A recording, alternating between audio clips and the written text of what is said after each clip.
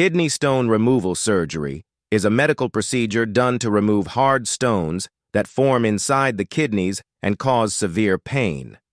Kidney stones are like small rocks made from minerals.